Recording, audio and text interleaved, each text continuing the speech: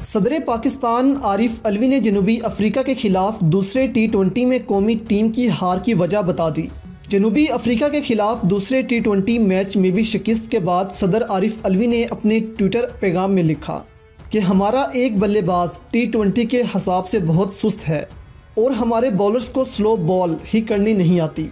याद रहे कि 3 T20 मैचेस पर मुश्तमिल सीरीज़ के दूसरे मुकाबले में जनूबी अफ्रीका ने पाकिस्तान को सनसनीखेज मुकाबले के बाद 8 रन से शिकस्त देकर सीरीज़ 2-0 से अपने नाम कर ली है।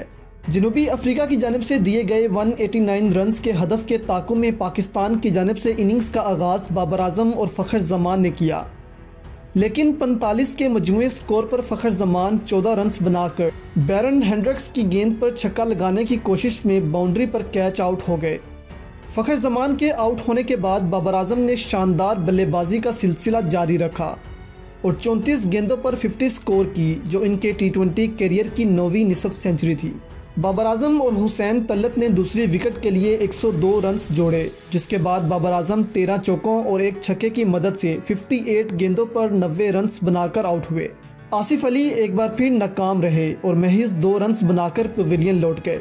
हुसैन तलत ने अपनी दूसरी T20 निसफ सेंचुरी मुकम्मल की, जिसके बाद वो मोर्स का निशाना बने, जिन्होंने 6 रन्स पर इमाद वसीम का भी बोरिया बिस्ता समेट दिया।